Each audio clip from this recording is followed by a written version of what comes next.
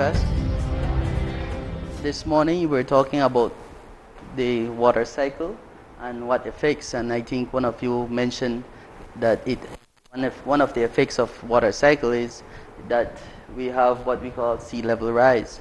So we'll be looking at how global climate change and how it impacts our actual sea level. If you notice, we have a picture on the wall projected about who can describe that for me? What you think is happening? Girls first. Evelyn. The sea level is rising. You think the sea level is rising? How about the bear? How about the polar bear? Daisy, please. I think it's raining hard maybe, and the sea level is rising and the water is causing the ice to melt, and the polar doesn't have enough ice to stand on, so everything is melting. He's like a piece of ice standing by itself. Okay, thank you. Yes, Eddie. Well, the polar bear, he's usually on the ice, and then maybe he fell asleep, and then when he woke up, he's just on that little chunk. And then with the sea level rising, all the ice is melting, and then he might have to swim his way out. Okay, one more. Yes, Kyle.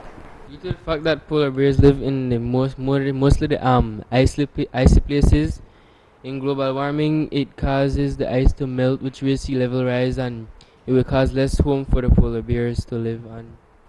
Okay, so the answers are correct because if you notice, the polar bear is standing on ice and is surrounded around the ocean or the sea. We're more focusing on more of the salt water than the fresh water. This morning, you guys focused on the fresh water, right? When you guys saw the water cycle. Now, first question. I'd like Marcelina to please read the first question for me. Where can a large masses of ice be found? Okay, Alexander, what do you think? Large masses of ice can be found at the North or South Pole. In the northern or southern pole. Okay. How about Glendy? Where can large masses of ice be found? Antarctica. Antarctica. Okay. How about in our refrigerators? Yes, no? Yes. Yes? Large somehow? Okay. So basically, large masses of ice can be found in northern and south poles, and then we have Antarctic and so forth. The second question, let me have Evelyn. Is ice on land or water? Okay. Is ice on land or water? Alexander. Ice is usually on water. Ice is usually on water. The question is, so how about you, Yadira? What you think? I think ice is on both land and water. Okay, you think that ice is found both on land and on water. Okay, very good. So we have the third question. Edwin, read the third question for me. Does it matter whether the ice is on land or water? Irma, you think it matters? Yes, it matters. Why you say that? Because there are some animals that live in water and land, so they need both. Okay. Concerning the sea level rise that we're about to talk about, do you think will it matter? Yes, sir. Yes, it will matter. Okay. We'll do a short activity later on in the lesson to see if it really matters or not. Okay? Finally, will one or both cause sea level to rise when melting takes place? Daisy? Both of them. You think both of them? Here are some pictures of melting glaciers in different areas of the world. Okay, this is the first one. This one here shows the mount at Kilimanjaro, which is in 1912. You notice the white section is basically where the ice is. Now in 2002, what happened to the ice? We have Evelyn. It melted. It melted. Where did you think that ice went? All that ice? Into the sea or land. Into the sea or land. Very good. Now, what you think, we go to Yadira, what you think happened or caused the ice to melt or to disappear? Global warming caused it to melt. Okay, you think global warming caused it? Very good. This is another picture. If you notice, in this one, the ice is melting. At the corner here, you see the little chunks of ice that the water washes the ice away so that then it turns to land or rocks. So eventually we won't have any ice. Question. This is another glacier. Remember who has seen the movie Titanic? What happened to the boat Titanic? Yes, Steven. The ice broke the side of the Titanic. The Titanic crashed on the Ice. on an iceberg. And what did it do? Well, it pierced a hole It tore a hole on the in the ship. Okay, and then the water started to pour in. So in other words, ice is what? Using the type of matter. What type of matter it is? It is a solid. Very good. Melting glaciers and ice sheets. Most pronounced effects of climate change has been that melting of masses of ice that cover about 10% of the world's land area and exist on every continent except Australia. So ice glaciers can be found around the world. Now I want you to turn to page 69 on your student's book, Activity 1, Worksheet 1. Now if you notice there, then we have the first underneath number 1, it says question. Now what question? The question is on the wall. Which of the melting ice will cause a greater increase in sea level? We just discussed it. So in number 2, I want you to predict which ice will cause sea level to rise. The ice on land or the ice in water? In number 2, write your prediction.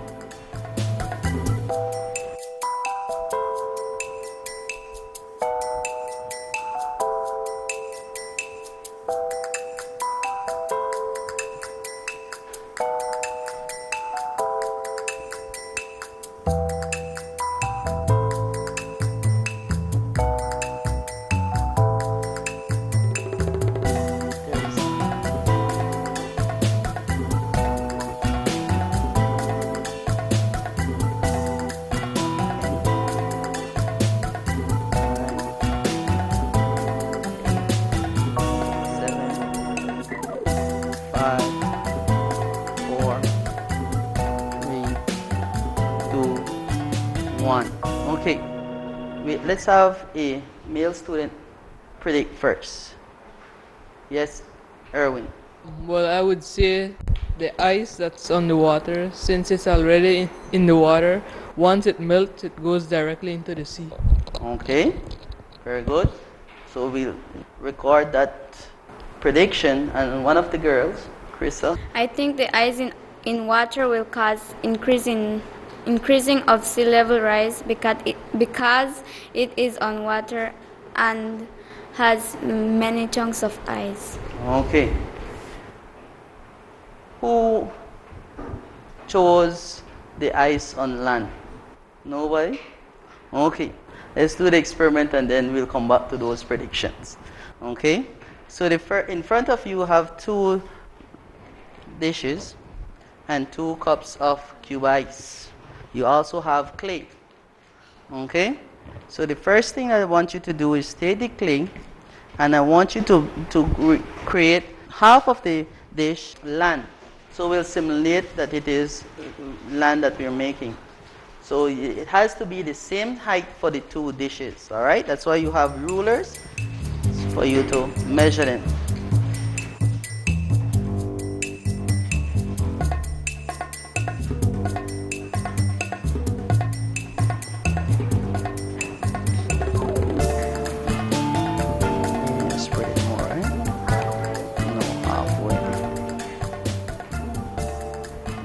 In other words, we're making our little shoreline.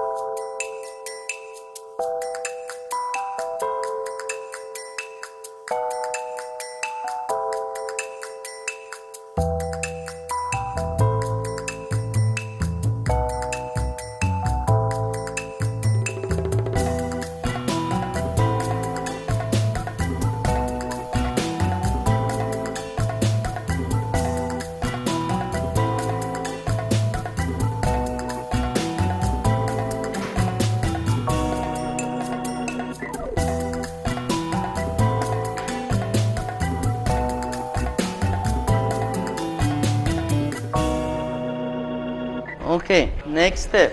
You'll notice that you have 2 disposable cups filled with ice cubes. Now we need to make sure that we're going to use approximately 4 ice cubes. Now, remember what we should have predicted. Ice on land or ice on water will cause sea level to rise. Now, I'll use Marcelina's one. This will simulate that this is land. So the next slide shows that what we'll need to put. Ice on the land, which will be top of the clay, and ice in the tray, which will simulate the floating ice. How many cubes of ice will we use? Okay, equal, right?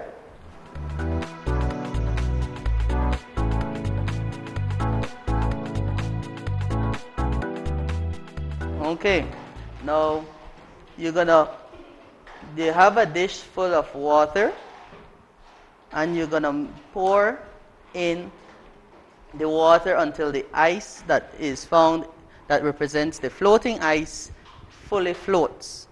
Okay, so to cover it until the ice floats. So do that for me now, and then measure the amount of water. Remember, the ice needs to float because it is representing floating ice. Using the ruler, you measure the height of the water. And if you notice in your activity sheet, it has landlocked ice and floating ice. With the measurement, you record your measurement. Now you do the same thing for the one with the floating, the same measurement for the one with the ice on the clay, representing the landlocked ice. So pour in the water the same height, yes, on the landlocked ice. Remember, it has to be the same measurement.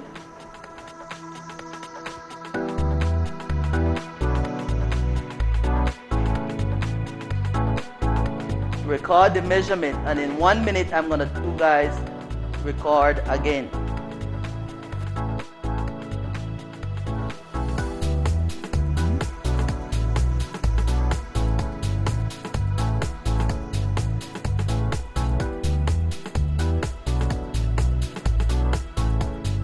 Please record it in your activity sheet, the first measurement.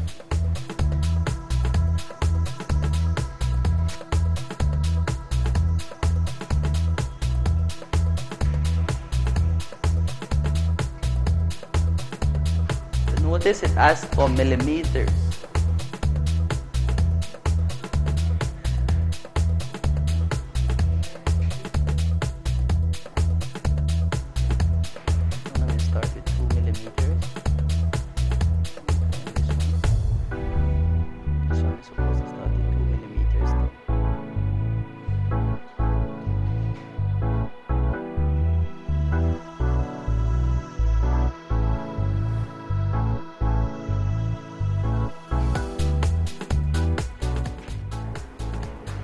Okay, measure again, and so where it says number 2 underneath the time, you measure again.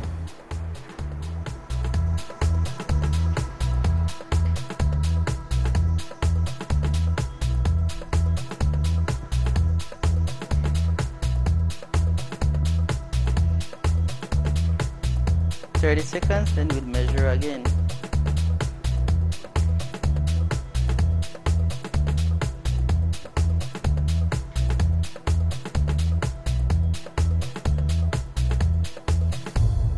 Okay, let's go to the third, where the number 3 is, and you measure again and you record your measurement.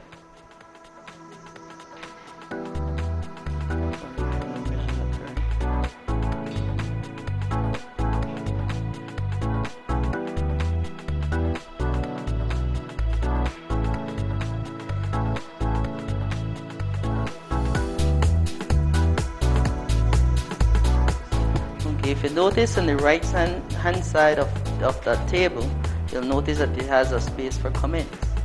Write a comment for me on your observation.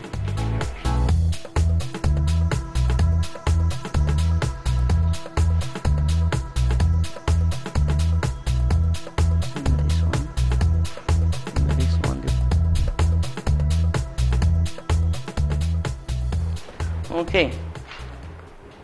Yemi, what did you observe when you look at the floating ice and the landlocked ice? The ice melt.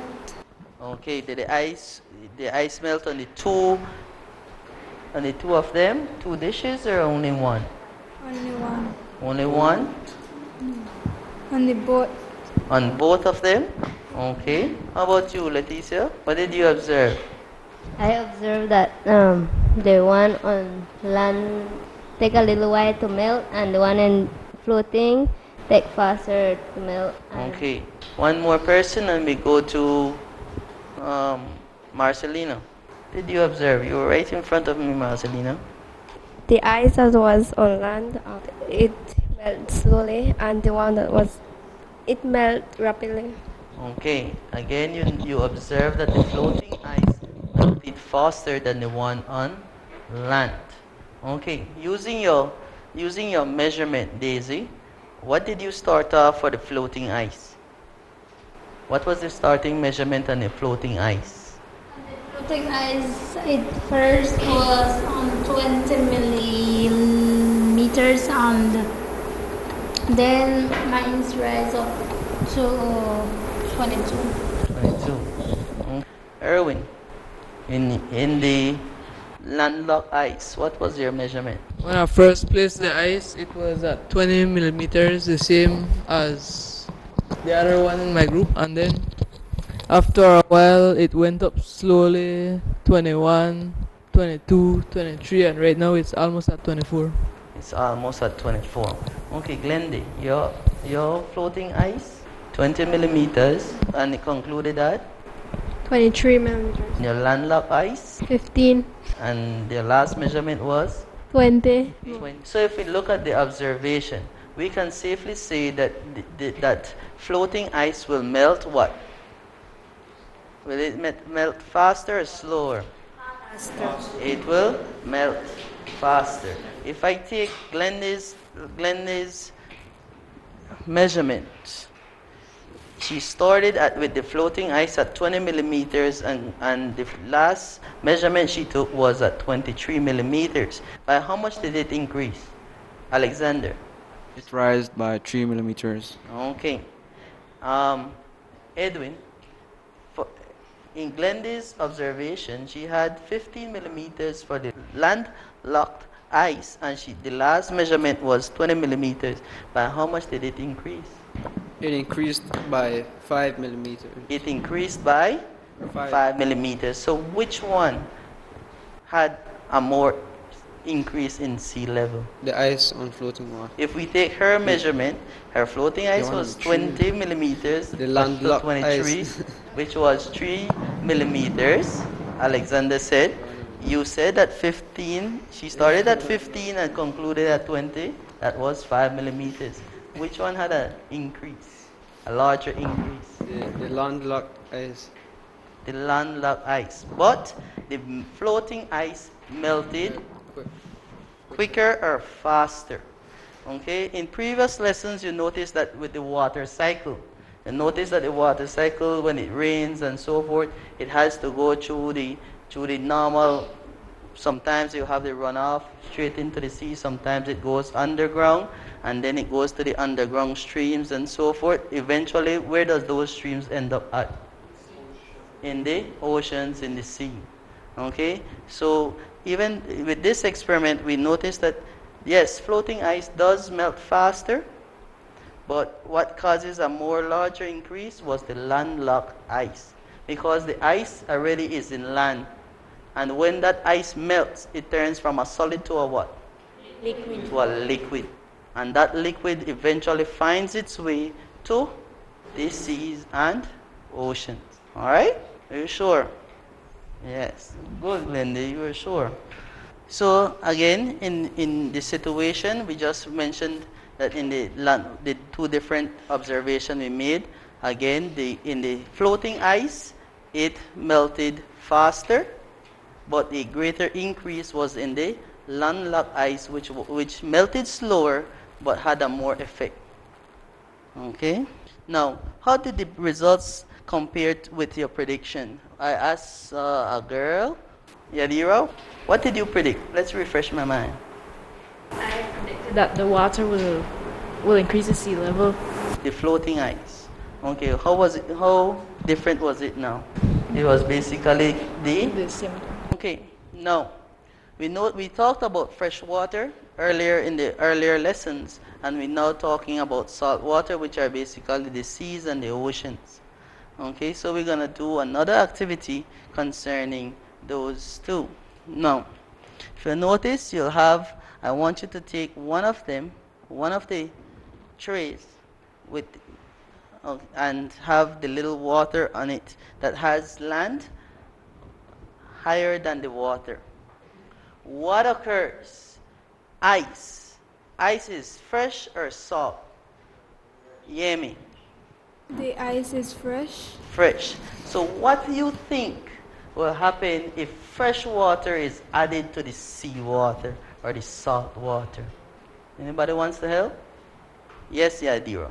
Fresh water will also be mixed with the salt, so it will turn salty. Fresh water will be mixed with the salt water, and it should become salt. But if we add on salt, fresh water, what will happen to the salt?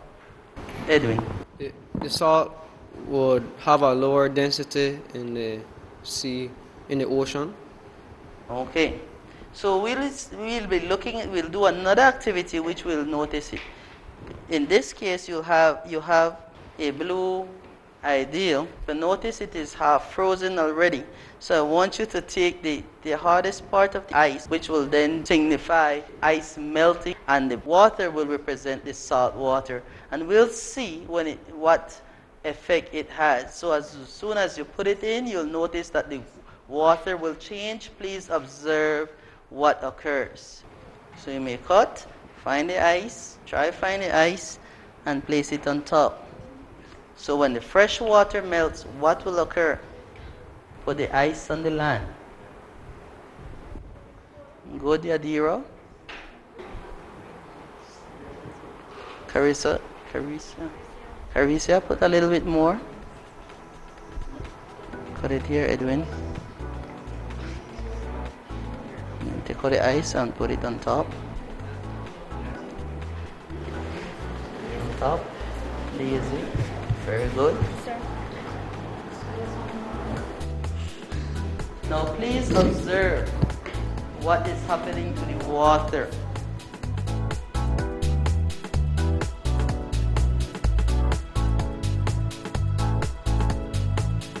Okay.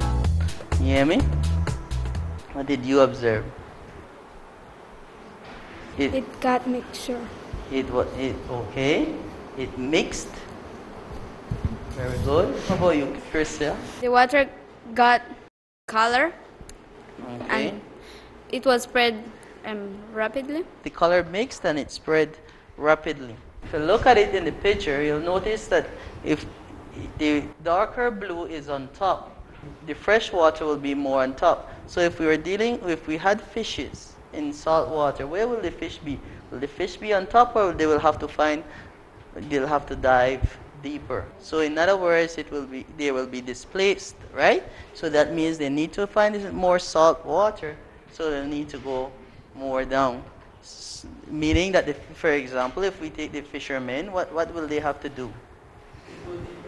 They'll have to dive deeper, or they'll have to have longer fishing lines so that the lines go way down to the bottom. Why might we be concerned about sea level rise? Yes, Edwin?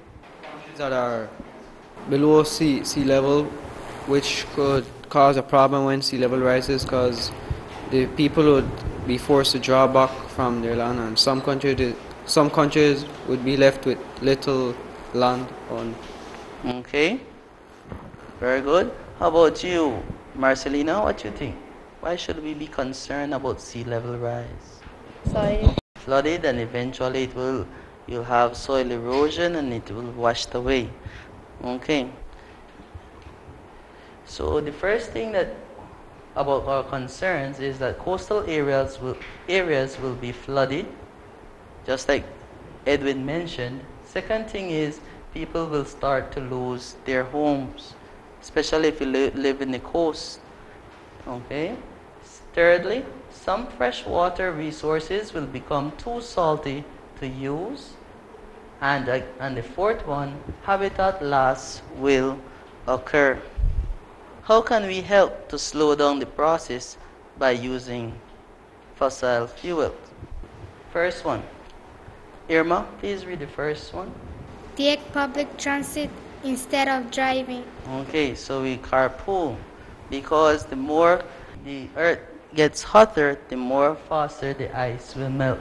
Second one, Glendy. Eat local food. Eat local food. Daisy. Turn off lights on electrical equipment when not in use. And the other one, Yadira. Plant a tree. Plant a tree. And then finally we have Rosalina. Use, reuse, and recycle. Okay, reduce, reuse, and recycle. Some key points to remember. Glaciers and ice sheets are the world's largest reservoir of fresh water, holding approximately 75%. Most of the world's glaciers have lost its mass. Retreat of this ice occurs when more ice melts each year than it is able to be replaced. Temperatures and precipitation of particular area are key factors for glaciers to replenish themselves. Best documented example of glacial retreat has been on Mount Kilimanjaro in Africa, the picture that we had previously. Okay, so to end off, I'd like to recap. Remember that with the floating ice, it melts faster, but the landlocked ice gives off or causes the sea level to rise. Ice already is in the ocean when it is floating ice, which does not contribute to sea level rise, but ice covering the land will contribute to sea level rise upon melting. Thank you.